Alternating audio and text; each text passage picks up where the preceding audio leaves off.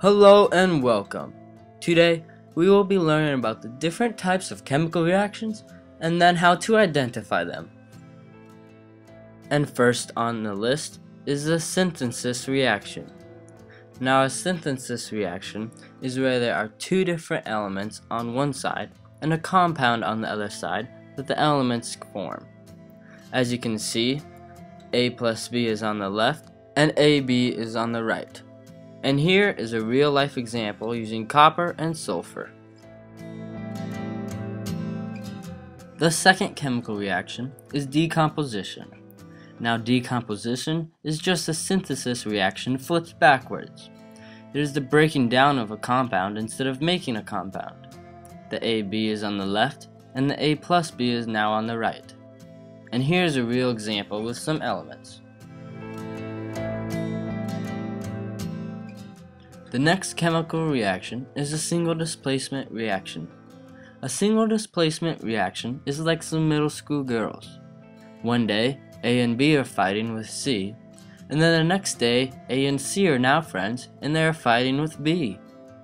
The single element, in this case C, takes the place of one of the elements in the compound, B, leaving B by himself. And here's an example with some calcium, hydrogen, and chlorine.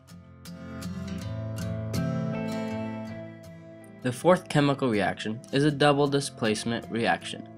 Now in this reaction, we have A and B are friends, while C and D are friends. Then the next day, A and D are friends, and C and B are friends. One element in each of the compounds switch with each other, AB to AD, and CD to CB. Here's an example.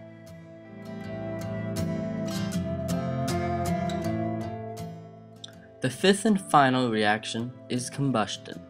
Combustion takes place with a flame.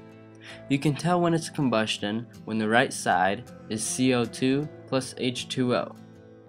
Here's an example.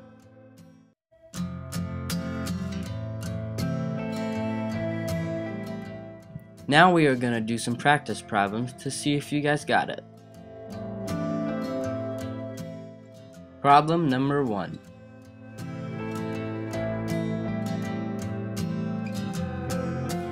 The answer is decomposition.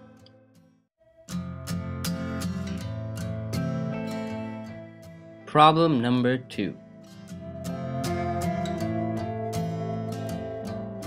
And the answer is combustion.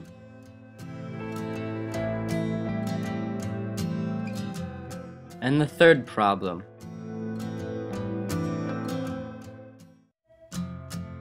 The answer is single displacement.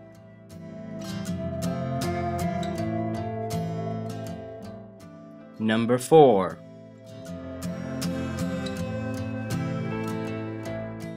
The answer is double displacement.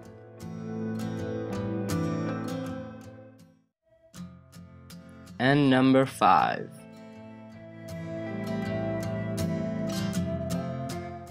The answer is a synthesis reaction. I hope you guys enjoyed and learned something from my video today.